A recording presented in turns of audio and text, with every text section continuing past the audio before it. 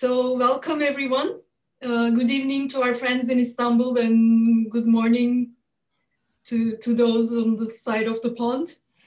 I'm happy to introduce today's speaker, Dr. Mehmet. He needs no introduction. I'm sure everybody knows him very well. We're really happy to have him on this Sabancı University seminar series. A little bit of background on him, for those who are not familiar. Dr. Toner received his bachelor's degree from Istanbul Technical University and then his master's degree from Massachusetts Institute of Technology, both in mechanical engineering. He later completed his PhD in medical engineering at Harvard MIT Division of Health Sciences and Technology. He's currently the Helen Andrus Benedict Professor of Biomedical Engineering at the Massachusetts General Hospital, Harvard Medical School, and Harvard MIT Division of Health Sciences and Technology.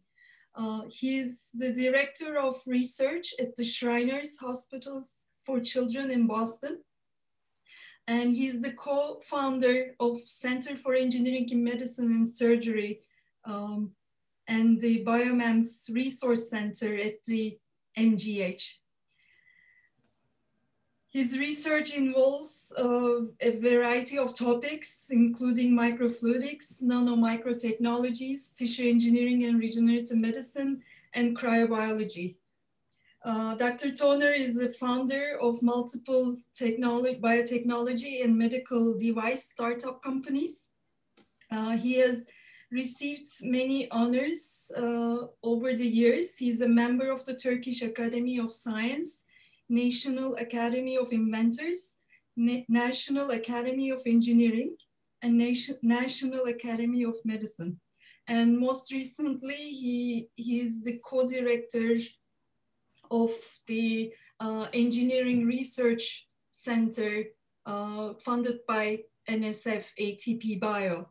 So with that, I welcome Mehmet Toner on your behalf, and we're happy to hear his talk. Let me share my screen.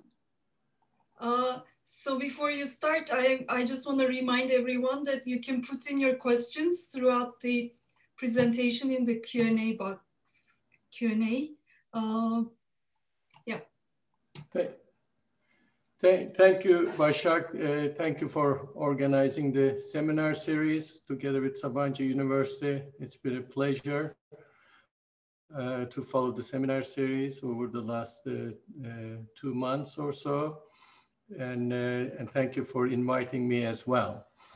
It's a pleasure, and with this new Zoom world, life is, certain things are better in life, such as I don't have to fly all the way to Istanbul to share some of our work with you today. And but that said, I really miss coming to Istanbul as well. I wish this was in person as opposed to in Zoom interaction. What I would like to do today is just focus my talk on what I call extreme microfluidics. I tell you why it's extreme.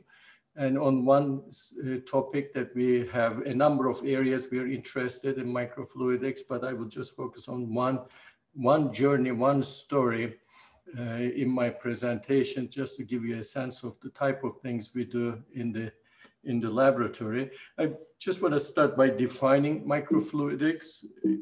Oops, if I can go to the next slide. Yep. And microfluidics, as the name states it very clearly, is the science of manipulating tiny amounts of fluids. It started in late 70s, early 80s, and the push was always use smaller and smaller amounts, and the fame and recognition came from whoever could manipulate smaller amount of fluid on what we call microchips or microtechnologies, using channels in the micron to 100 microns scale.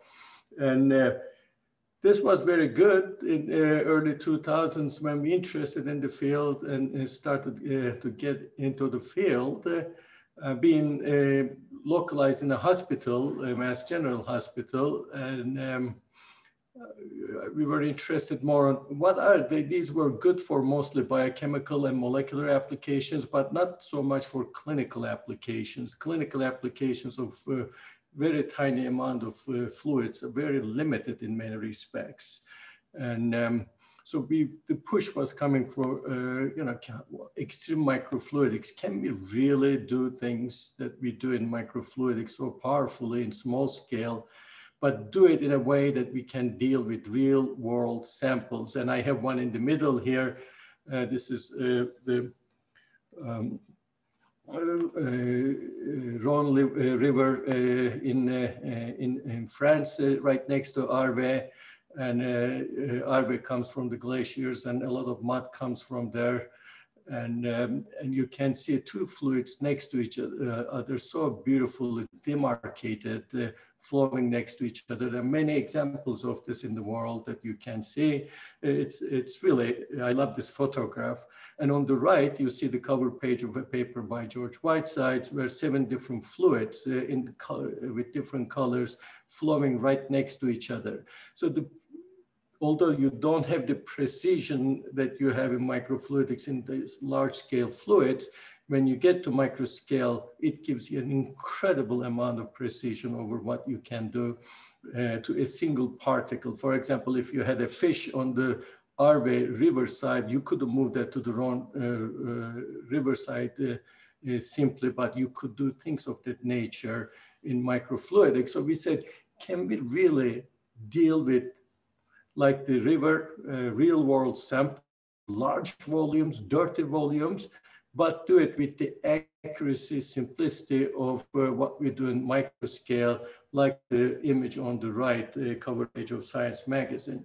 And we have worked on a number of different things. And today I want to talk about circulating tumor cells and the journey from that. The work doesn't start with us. It goes back to 1869 when circulating tumor cells, or I will call them CTCs in this presentation.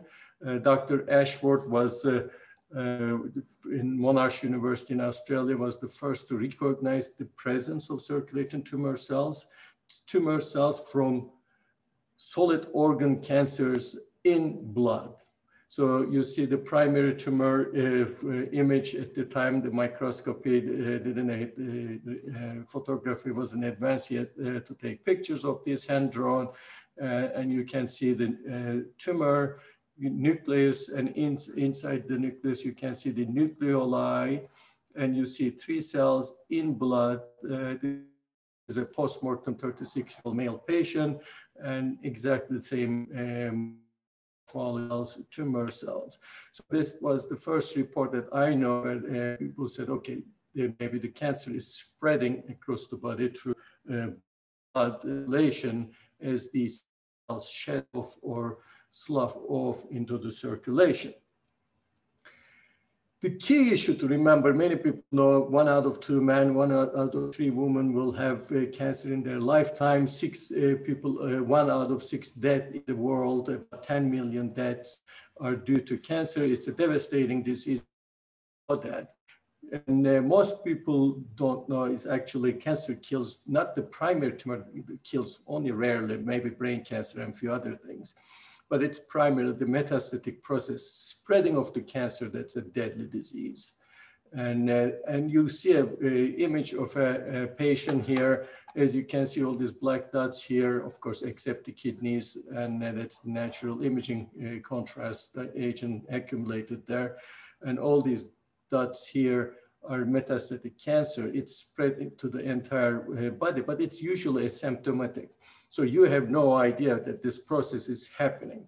And so the idea that we can find this process early on and we can monitor it as it happens is very powerful. That's why we are very interested in circulating tumor cells as well as others in the field. I want you to imagine some of the applications. I want to give you a few examples. So it starts from the primary tumor, sheds into the circulation. This is what we call intravasation. And typically they are removed from the circulation either by high oxygen, the immune system, and complements, but occasionally they can go and find a niche to survive. That's called extravasation into a tissue, and they grow. That's the metastatic side. If you could find these cells in circulation, they're extremely rare cells, and they're 1 in a billion, 1 in 100 billion blood cells. I will come back to that. You could do a lot of things.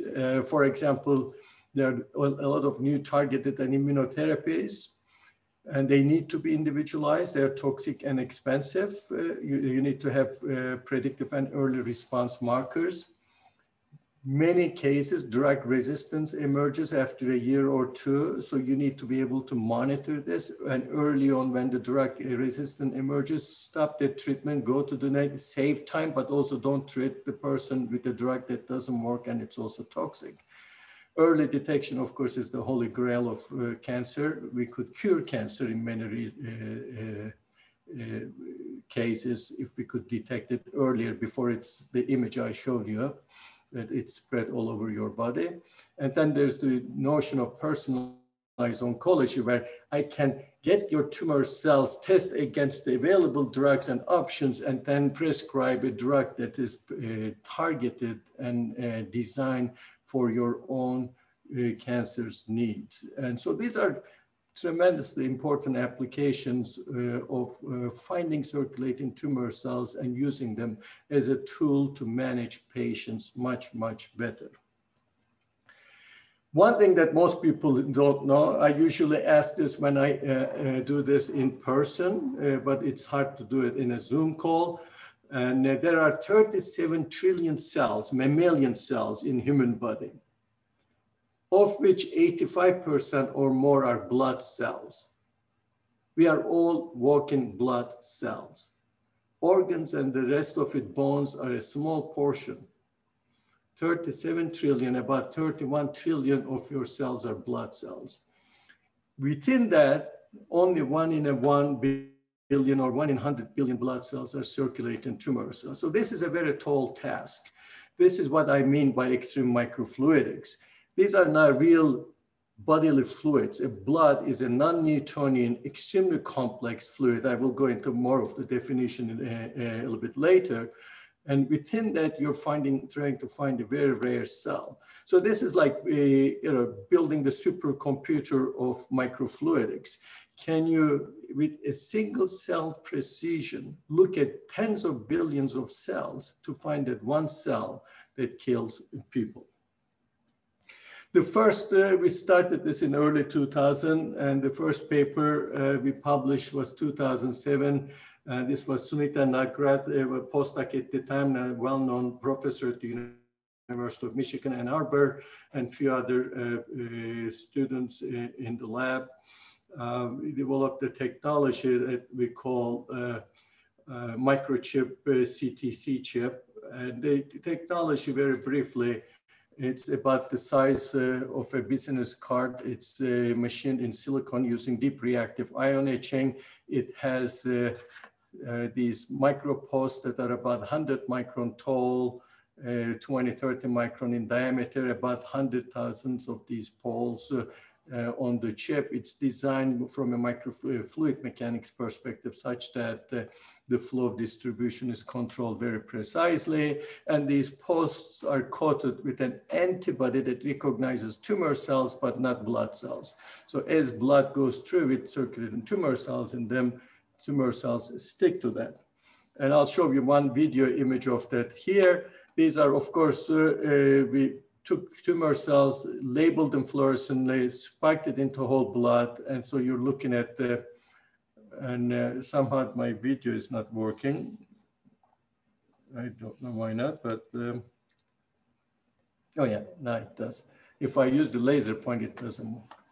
And you see that this is whole blood going from left to right, and you can see how they stick to the sticky posts, so to speak. And this one comes from right there, it's caught right there. And so it's an extremely precise immunoaffinity capture device, so you could look at it. You can look at about 1 to 2 million cells per second. And here on the right, you see beautiful images. This is by Shannon Stott, who is a faculty at Cancer Center at Harvard now. And you see these green ones are tumor cells. but some of them have pink inside. The only blue one is a leukocyte, blood cell. This pink means that that cell is actually dividing. It's a dye for a dividing cell. So in the same patient, you can see two cells next to each other, tumor cell. One is dividing, one is not. We've actually used this as a molecular marker. I won't go into details of it, but it's not just finding these cells and counting them. That's really not that important. It's the type of information you can obtain from these cells that's very critical. And that's where most of my presentation will be. Let me give you one example. One of the earlier examples we did was in 2004, was the first paper published on targeted cancer therapy for solid tumors, not blood. Blood was published earlier, but for solid tumor in lung cancer. And the field was growing very rapidly. In 2007, 2008, when we are doing this study, it was already, there were a number of targeted drugs, Irisa, gefitinib, erlotinib for EGFR mutations in non-small cell adenocarcinoma of the lung, crizotinib for MLK ALK translocations, and the experimental therapies at the time. Now KRAS mutation is not experimental, we have a number of inhibitors, and then other groups. So you take a patient group in the past, all these different patients, we gave the same drug. Now we could, based on their genetic makeup, put them into different bins, so to speak, and treat them accordingly. So this is called targeted cancer therapies. And this was a great application early on. And the big advantage we had, the person who invented the 2004 paper for targeted therapy is also my collaborator, Dr. Daniel Haber, who's the director of our cancer center. So we started working together to see if you couldn't do this. It's very difficult to do this from primary tumor because either the person's primary tumor is removed or doing biopsies in primary tumor in the lung is complicated. And so taking this to a blood test where you find the cell, sequence it, and then see if they have the mutation. And here you see from the original paper, Daniel Haber's paper in 2004, patient treated with gefitinib. You see the tumor is filled in this lung here, and after weeks, actually it just disappears. And so we could look into both the primary tumor in this study as well as circulating tumor cells and look for the EGFR genotypes where there are about 6-7 mutations in that genotype, EGFR gene. And we were able to find it, and by sequencing the circulating tumor cells, for the first time we were able to do something like this where you can monitor, serially monitor genotypes of cancer in a single patient. For example, this patient had the deletion mutation in the EGFR, and I will come to this one later, T7.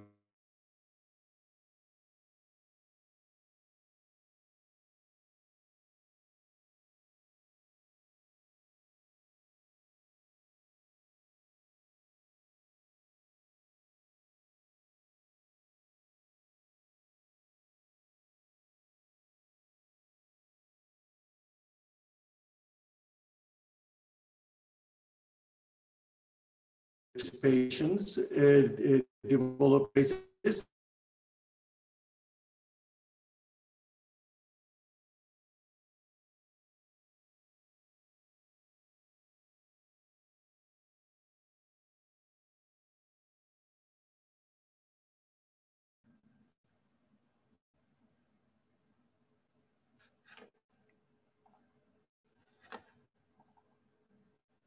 Can you hear me now?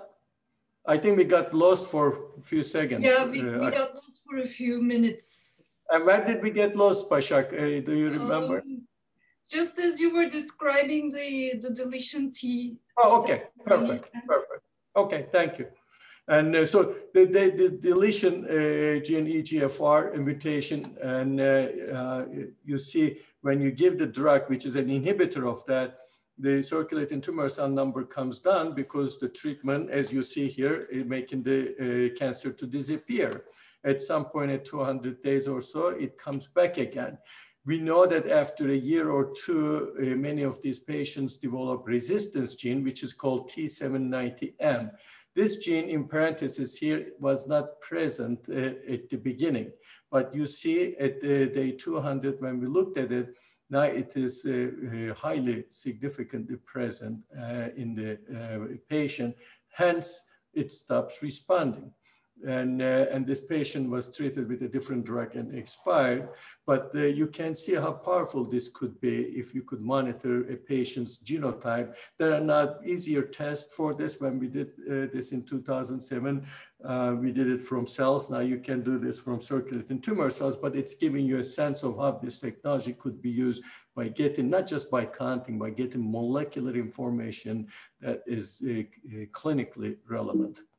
And we have developed, made this chip much more effective. I won't go into details of it. We have done every single possible improvements on putting nanoporous posts to get the cells closer to the, increasing the sensitivity of capture. And we got to a point where we can actually, if we put one cell in 10 ml of blood, we can find it. And in 10 ml of blood, there are about 50 billion blood cells. So the sensitivity really went through the roof as far as the using microfluidics at a single cell precision, but processing a tube of blood, hundreds of billions of cells with the accuracy of a single cell precision. So that was what was so exciting for us to work on this project. And but we learned things that we didn't expect also, and I call them not so pleasant learning. So not every learning is pleasant, but every learning is exciting and important. We realized that these cells are very variable, heterogeneous. They're also dynamic. Over time, they change from even in the same patient. They vary in geometry and make properties. Some of them are proliferating. Some of them are covered with thrombocytes, platelets. Some of them go through EMT, epithelial mesenchymal transition. I will talk about that. Some of them are dual positive, so they fake you. Some of them are clusters. So we realized that to find the tumor cell in blood, to know something about the tumor, is we put antibodies on those posts. Antibodies were for epithelial cell adhesion molecule that's on the surface of epithelial tumor cells, was not the right way to go because you needed to know something about the tumor to find the tumor. Then we said, can we turn this upside down and do it such that we can get rid of the blood cells and then to find the tumor cells? And this is Dr. Haber, my collaborator, as well as a few others, Dr. Shamala Maheswaran, Dr. Ravi Kapoor, and Alicia Sequist. Many people, the group is about 60, 70 people now. And instead of looking in the needle, if that's the CTC in a haystack, can we get rid of the haystack to find the needle? Haystack is your blood cells, my blood cells. Your blood cells, my blood cells are identical. We have great reagents for them. The problem is in 2 tubes of blood, you have 100 billion blood cells and you're looking for 1, 2, 3, 4, 5, whatever, 10, depending on the stage of the cancer, circulating tumor cells. Removing 99,999,999,999 cells without losing one is a major task. So we said, that's called negative depletion technology, but how do you do that microfluidically was a big issue. Nobody has done that before. And at the same time, we stumbled on this very interesting observation. It's called inertial focusing or flowing into focus, inertial migration. In fluid mechanics, for those who are uninitiated in the field, if a particle's in laminar flow, orderly flow, a particle comes into a channel, let's say here, it comes out exactly in the same streamline. If it comes here, it comes out exactly in the same. Particles don't change location in laminar flow because it's an orderly flow. It turns out to be, I'm going to increase the flow rate here as we go. And you see every particle that come out at the same location. But as we increase the flow rate, things start getting interesting. And you see there's a pattern. They are mostly in 2 locations. Equally important, they are equidistant from each other with empty patches in between. That is a function of concentration. But you can see how orderly it is. It's just amazing. This observation has become very interesting. There are probably over 100 laboratories investigating, and we published this in 2007. And, but immediately, as soon as we saw this ordering, we said, okay, if these were white blood cells, and if we put magnetic beads on them that have antibodies to bind white blood cells, then if I put a magnet here, I can deflect them because they are equidistant. Each particle in a very complex fluid now is they acting independent from each other. So I can remove those billions of cells without losing if this was my tumor cell. I can deflect this, I can deflect that, but don't have to lose this one in between in the process. And so that was the initial observation and or the eureka moment. It happens occasionally in science. And then we started putting that to use. And just to give you some numbers, a vacutainer, which is when you go to physician's office, has 10 ml blood. Blood volume of a human being adult is 5 liters. So we're sampling a tiny amount of the whole blood. Most of them red blood cells, they are small. Platelets are tiniest cells. White blood cells, CTCs, are roughly the same size. And so we are labeling white blood cells, and red blood cells and platelets are small. And the white blood cells are now magnetically labeled. So we build a chip that you see the design. I won't go too much into the details. I just want to describe what the design does. It's parallel, it's symmetrical to increase the throughput. This part is a microfilter, which removes platelet and red blood cells by size because they are small. This side here, where we do that inertial focusing, you see the turn here. And so this is the entrance part. It has 256 parallel channels, these tiny posts that can, like a continuous microfilter that removes small particles, red blood cells and platelets from the rest. And then it comes to this region here where there are magnets underneath, so deflect the white blood cells. So we get rid of red blood cells, platelets here, focus them, come here with magnetic field, get rid of the white blood cells and collect the tumor cells. And boy, Kyle Simmet, Ravi Kapoor's innovation team, and many others put a lot of brain power into making this chip to work. And here you see the actual plastic chip manufactured by Sony. Actually, it doesn't spin, but it's their manufacturing platform for CD rays. That's why, and one of the key people was Emre Özkömür, who's a Turkish scientist who's now starting his own company in another area. Fabio Fakin was another Turkish person who worked on this is Murat Karabachak, who's now faculty member. And but you see the chip, the blood comes here, the product, the cells spend about a second on this chip. So it's extremely sensitive, extremely gentle way of sorting cells. And we scaled it up through Ravi Kapoor's initiatives, and it has tubes coming in and out. This black area is just to hold the tubes. There's a processor we had to develop. So you put the chip in here, push a button, and it processes over the next half an hour to 1 hour. We do 3,000 patient samples annually, typically, and you can process about 10 to 20 mils of blood. So that's 2 tubes of blood within an hour. That's about 100 billion cells, and it's about 30 million cell sorting per second. So in the United States of America, 300 million people, we can find one person in 10 seconds. So it's a very fast, extremely precise, and doesn't kill the cells. So let me give you a few examples. This is one. Because it's so gentle, you can actually get diagnostic quality pathology imaging. So this is fine needle aspirate. This is the primary tumor, like the 1869 image. That's the melanoma cell, tumor cell. Do you see the nucleoli there? That's circulating tumor cells in circulation, nucleus, nucleoli. Exactly like that. This is Papa Nicolau staining.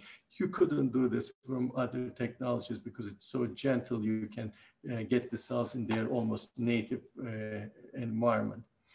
And let me give you another example. What makes CTCs survive in circulation? This is a fundamental question for cancer. Why do they survive once they are sloughed off from the, are there molecular differences between primary tumor and circulating tumor cells that make them, I won't go into the details of it, but we have done a study where we have isolated cells from primary tumor in an animal model, as well as from circulating tumor cells, have done non-amplified sequencing. This was from a pancreas model of mouse model, and sequenced it to look into differences between CTCs, blood, ascites, as well as the primary tumor. What genes are different? One gene that came up was always Wnt2 signaling. This is an important molecule signaling cascade that's important in aging, cancer, stem cells, development,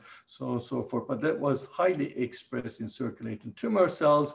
In fact, when we went to patient samples, here you see a pancreas patient, we could see Wnt signaling almost in 50% of the circulating tumor cells.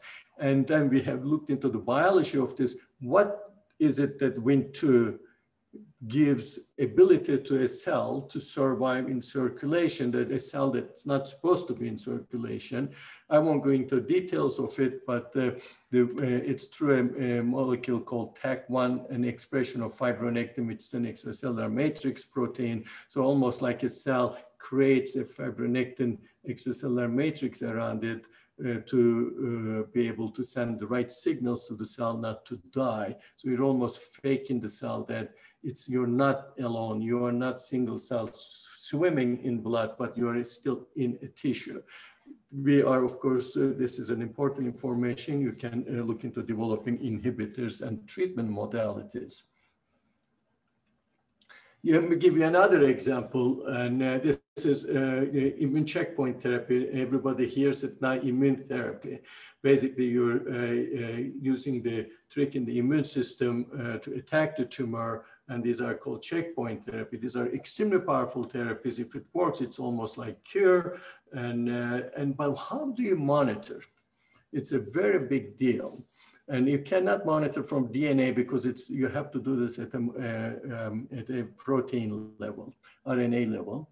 And so we looked at, in this case, about, I believe, 19 different genes that are important in melanoma. I won't go into details of it too much. And then from the circulating tumor cells, we do a molecular assay, look for these genes, and create what we call CTC score. And we can, because it's a blood test, we can do this longitudinally. And you see the overall survival of this patient. In blue one are those that have high CTC, low CTC score. Red ones have high CTC score, but they don't differentiate much. And we have many examples of this. They don't separate. So you can't tell much from that. But the power of looking at this longitudinally is ability to look at delta. If you look at delta between the two consecutive days and start plotting the delta, this is what we do in engineering a lot. We look at differential measurements.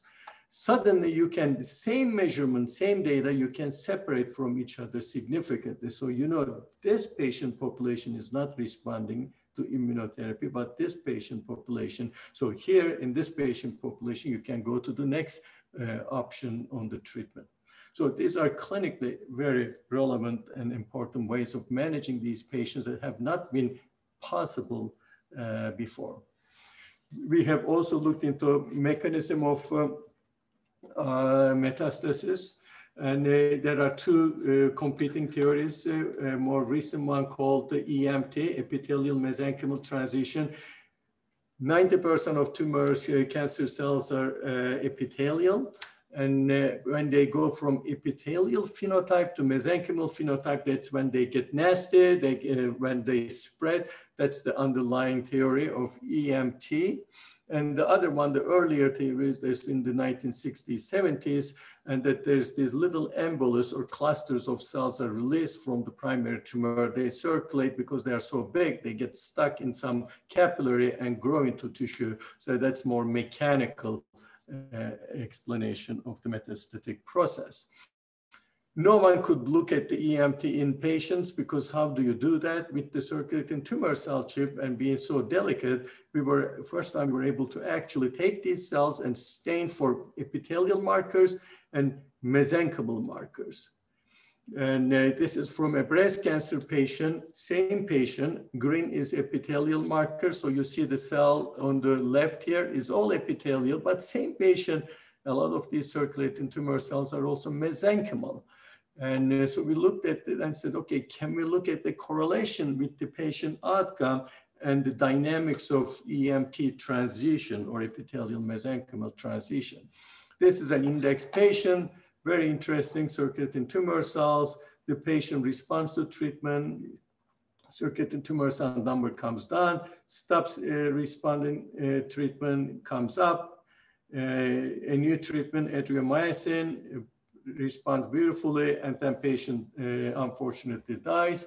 What happened is actually EMT was operating. When patient had a lot of circulating tumor cells in circulation, it was all blue. Meaning it's mesenchymal, blue here is mesenchymal. When the patient was responding, it became all epithelial. So it's the more normal phenotype, less cells, but also more epithelial. And so looking at this, you would say, okay, EMT is operating, but to our surprise, and you couldn't predict this from the first principles of biology, because you would expect to see no clusters in a mesenchymal phenotype. That's what happens. They become mesenchymal, separate and go. And we saw just the opposite in these patients, that those that are very mesenchymal also had tremendously large clusters. So that provoked us to look into these clusters. And this is from Shannon Stott's paper in 2010, and then Nick Aceto followed up with a beautiful study. I'll show a few slides later. And we saw these big clusters of circulating tumor cells with some lymphocytes in red here within that. What was very striking is that if you had cluster in your circulation during treatment, you did not do well. This is from prostate cancer patients. These results are now reproduced by multiple groups around the world. If you have these patients at least at one point clusters in their circulating tumor cells, these patients only had single circulating tumor cells. So that put a spotlight on the clusters. Nicola did a beautiful study to understand are clusters oligoclonal or they are single cells that come off and then divide in circulation. So it's clonal. I won't go into too much of the detail, but he labeled the cells green and red, put it into the primary in the animal model, looked at the circulation, and they were always oligoclonal. So these cells actually circulate as a group of cells that come off from the primary tumor as a multicellular system and then navigates and forms a metastatic loci, and in this case, in the lung. Immediately we said, okay, if clusters are so important in this biology, can we build a chip that is specifically designed for clusters? Because the chip I showed you was not designed for clusters. We were in a sense, haphazardly getting these cells, but it wasn't designed for that purpose. This chip was actually designed by another Turkish fellow in the lab, Fatih Sarıoğlu, who is a professor at Georgia Techna. And it's a brilliant idea. What he did is there were 33,000 of these tiny little triangular posts that are about 10 micron in size. And if the physics of this is such that if a cluster comes here, if a single cell can squeeze through this maze, but a cluster by virtue of forces balancing, it's like a cantilever, it's a tiny little flow rate, will get captured in these triangular mazes. And you see from a patient here, breast cancer patient, a cell, a cluster that's captured right here in this structure. That's the middle triangle and two triangles leading to that. And with this technology, we were able to find more of these clusters to understand and analyze their biology. And people told us clusters don't travel. That's really a myth.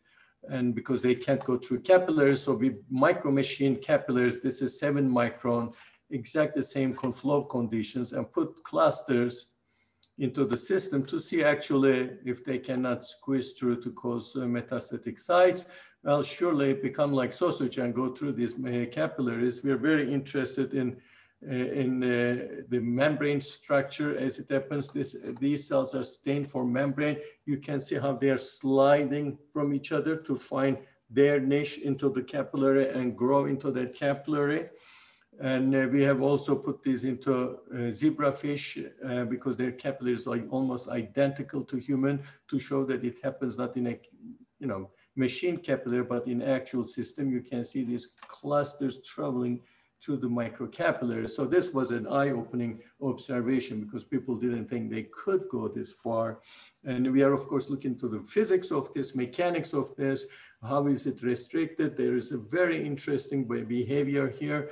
The cell-cell interactions are very important. We want to understand which cluster are more proficient in being metastatic. Those that are weakly bound or strongly bound, and how do they, so there's a lot of new investigations coming in this area that we are very excited about. The cluster chip that I showed is good, but it is very slow throughput. And so we wanted to do this in large volumes. John Ed has developed a chip that is a continuous flow. I won't go into details. Technically, it's published in Lab on a Chip. I forgot to put it in here in 2020. We just published it. Very interesting physics he used here. But here, these are time sequence of clusters going through the chip. And using the inertial focusing idea I mentioned, but in a distributed non-equilibrium way, too complicated to go into details. You could have these clusters don't go through these holes, but if it's a single cell, it will go here. So it's almost a filtration system that only clusters come out at the other end. You could also bin them with respect to the cluster size. And maybe one of the most exciting areas is in what I call precision oncology at the beginning. Can we culture these cells routinely so that we can test them against drugs for that specific patient? Here you see in a breast cancer patient, we got the circulating tumor cells. At day 20, it became 363. 5 months later, we have these massive amounts.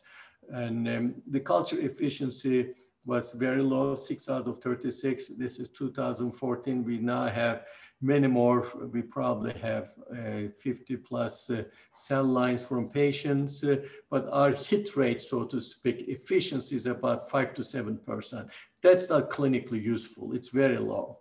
You need to be in the 60, 70% at the least. And also it takes long time, and you need to be able to do this within a month at the most. And I will talk about that a little bit later.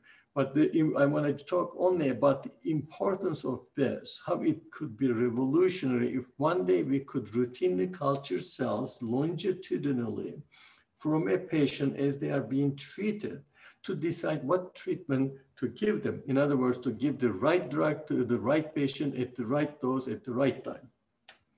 And in one study we did in this study, what was really remarkable is that you couldn't do this from the primary tumor. Many of these patients had actually de novo or new mutations acquired during treatment, whether it's randomly mutating or because of the pressure of the chemotherapy, they are mutating, we don't know. But if, for example, this patient had 5 new mutations that were not in the primary tumor, but it is present now in this patient in the circulating tumor cells. 3 of these, PIK3CA, FGFR2, ESR1, are druggable. We have antibodies, inhibitors for these mutations. We can block these. So we actually took these cells, put it in an animal model, and treated in different cocktails and conditions. We treated their PI3K inhibitor and FGFR inhibitor at different doses, singly or together, jointly. You see that if these are concentrations, if you put both of the inhibitors at a high concentration, 4 microgram, micromolar, you basically kill the tumor. And we put this into animal and showed that the combined treatment kills the tumor in an animal model. We never do this because we never know what to do. So we give the same drug to everybody, one size fits all approach. So you can understand if we could turn this and make it work at the level that's needed clinically, how powerful it could be. We're way far from that reality, but it's an exciting research avenue for us and others as well. I won't go too much into details of this other than to say that we can also pick a single circulating tumor cell, do its RNA sequencing of that single CTC, and look at single cell level molecular markers that might be important. In this case, we use prostate cancer patients that are hormone resistant in this case, and some are treated with a drug called enzalutamide, and some are naive, not treated with that. And we show that actually there's a big difference. Those patients that have, again, coming back to the same thing, Wnt signaling that I mentioned, those patients that have Wnt signaling actually suppress the androgen response versus those that don't have it. So you can get a very specific molecular targets for treatment, development of new treatment, but also to monitor these patients from single cell sequencing. Let me finish by giving one more example of how kind of, this is good. I think I gave you an example of each one of those initial ideas with the personalized medicine, using it as for targeted therapy monitoring, immune therapy. And, but I want to give you one more on the early detection. And this is typically where we see patients, it's too late, and can we see a patient when there's a single nodule here? It is at the mammogram in this case, because the survival of the patients goes down. More importantly, people don't realize, it's not just the survival, the same drugs, chemotherapy, radiation, surgical, same tools we have today, doesn't work well here. It almost works like a cure here. So if we can push this to here, with today's tools, we could turn cancer into a chronic disease. And we'll check this in a liver cancer for a number of reasons, but there are many people that goes from hepatitis to liver cancer within a year or two, a large population of patients. So you could do clinical trials, and there are very specific markers for liver cells, so it's easier to find. So that's why we focused on liver cancer first, to see if we could detect it early before it's during the cirrhosis phase, before it turns into a carcinoma. And so we took patients, a sample from liver patients, processed, isolated the circulating tumor cells, created RNA, DNA, and then did the digital PCR. Basically, we were looking for about 10 markers in this case, 10 genes, each have many transcripts. So each one of these green dots here is a single transcript that you're looking. If the patient has a tumor cell in it, because we lyse all the tumor cells, then we amplify all the signal for the 10 genes and multiple transcripts for each gene. Our signal resolution went through the roof. We could detect one tumor cell in 40 ml blood, or 200 billion cell blood with this enrichment technology. And you can see the signal here. The story of the upshot of the story is, if you look at this CTC score, we call it, measuring whether or not the patient has circulating tumor cells from liver in their blood, and serum AFP, alpha fetoprotein, which is the standard test used. If you use the standard test and you will only pick one patient out of 15 patients. That's your resolution, 10%. On the other, if you use both AFP and our CTC score, you get all these patients, 10 patients. And 4 of them you only get from circulating tumor cells. You don't get 5 of them. This is the initial study. Now we have a clinical trial ongoing. This is Mark Kalinich, who did work, and a graduate student. And this is much more sensitive now and being tested with large numbers in Taiwan. And so the clinical studies are ongoing, but we get it. It's not great, but it's still significantly improvement and clinically very useful. The question I have is, it's the next direction. We are sampling out of 5 liters of blood, only 2 tubes, 0.4% of the total blood volume. We are dealing with a rare cell and we have a sampling issue. Can we sample, if we detect only 10 to 20% of early stage cancer, if we could isolate more cell, then we can detect more. We can increase our detection to 80 to 100%. If we can only culture, as I mentioned, only 5 to 7% of the patients, but if we get more cells, we can get this to 80 to 90%.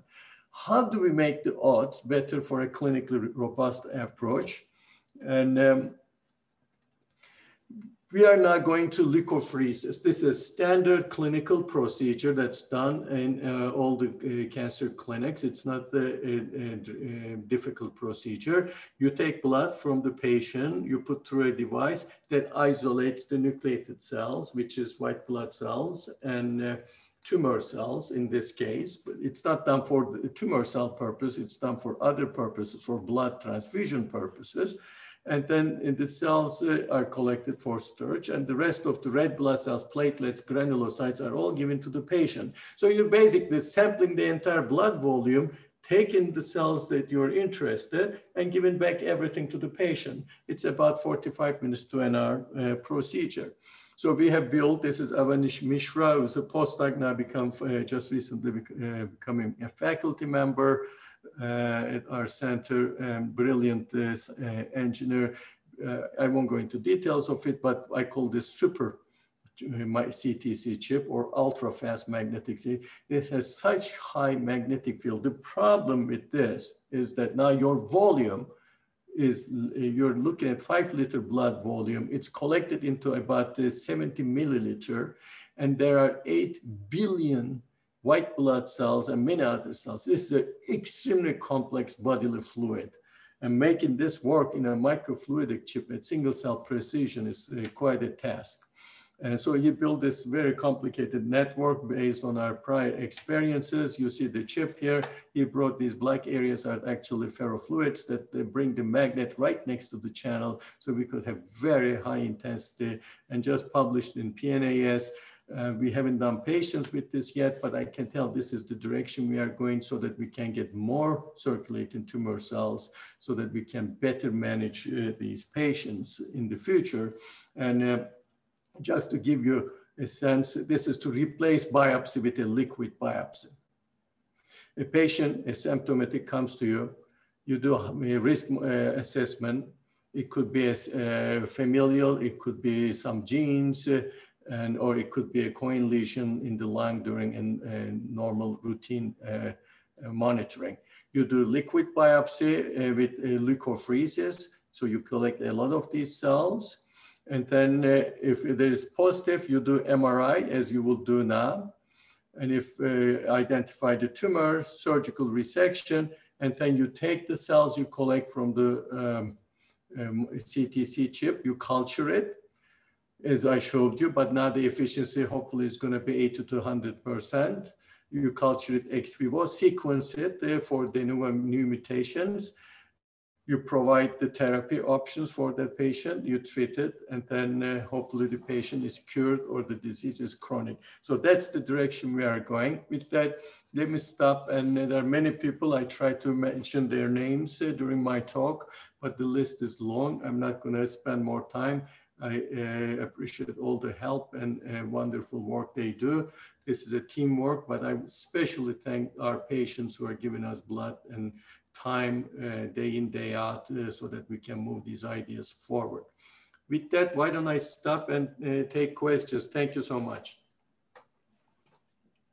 Thank you so much. It was excellent.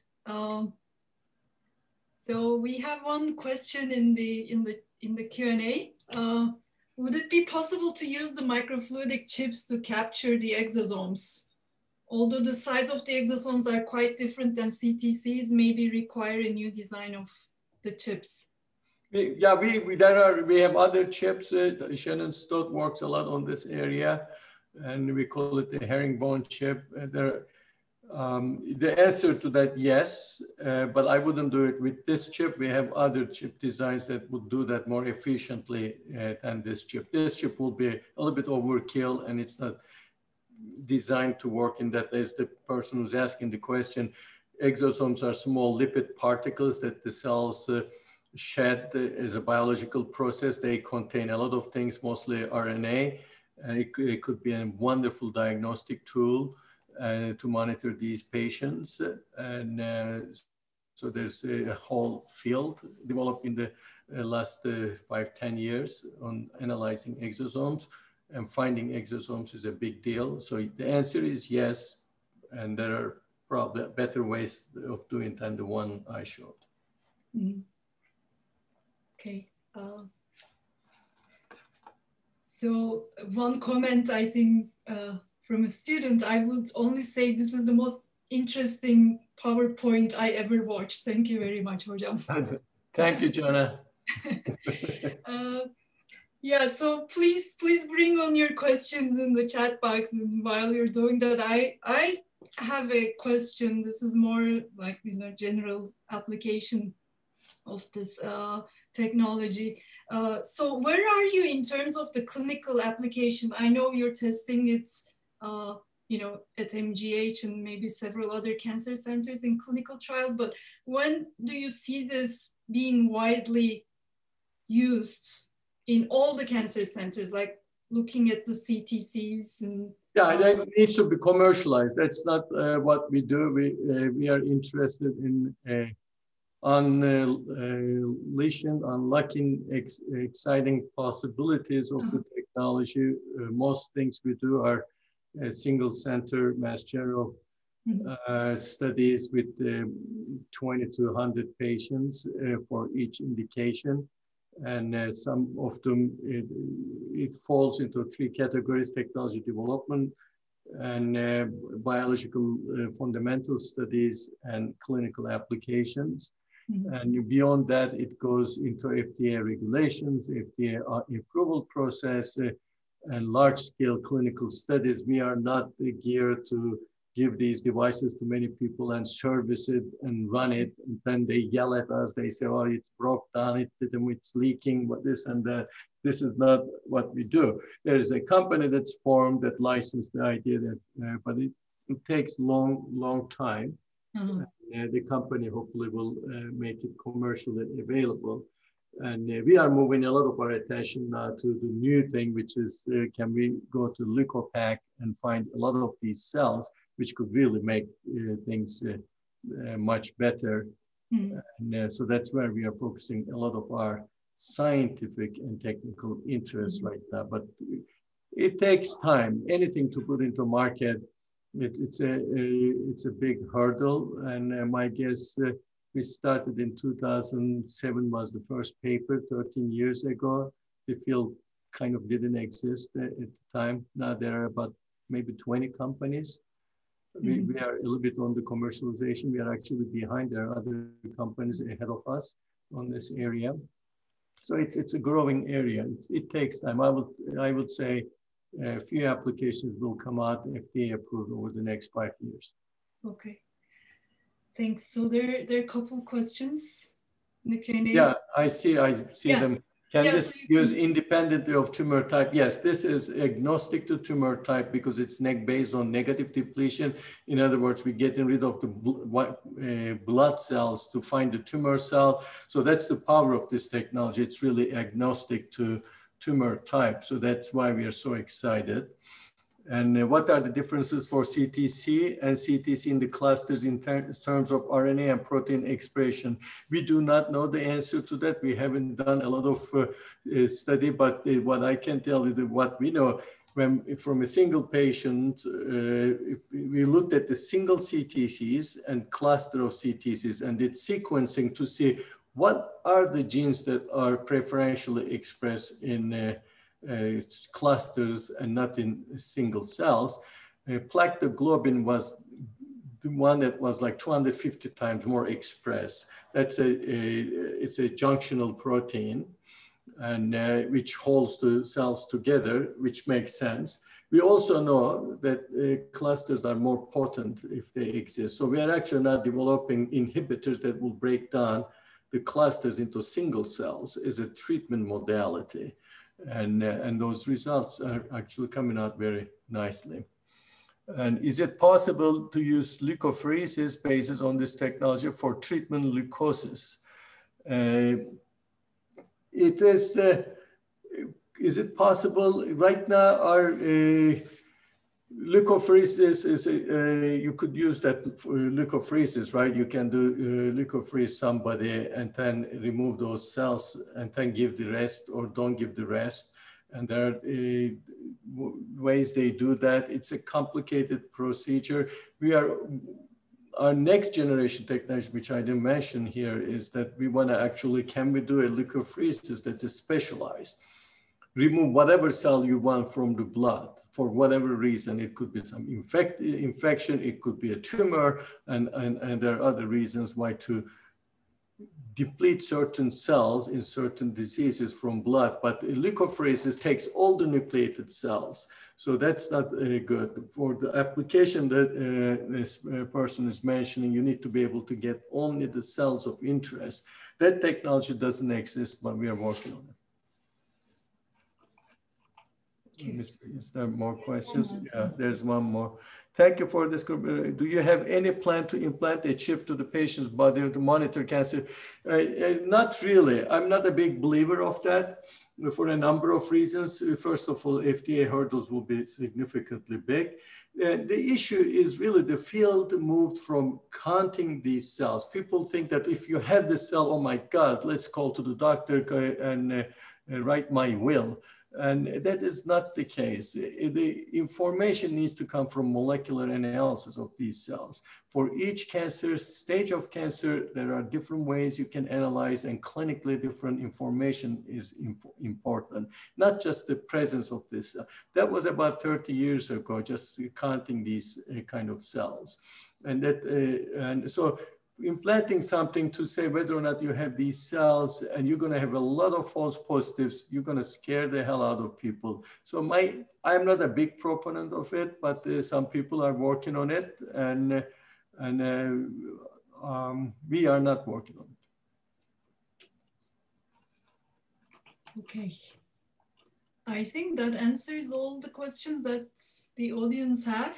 In the interest of time, I just want to thank you one last time. I'm sure everybody enjoyed it as much as I did. Thank you, Başak, for organizing this and inviting me and others, and looking forward to the future presentations. And thank you to friends and colleagues at Sabancı University for having me join them. Mm-hmm. Well, thank you so much. Thank you so much, Hocam. Thank you, Selmiye. Good to see you again. Hopefully next time face to face. Yes, I hope. So thank you. Bye-bye. Bye-bye then. Bye-bye.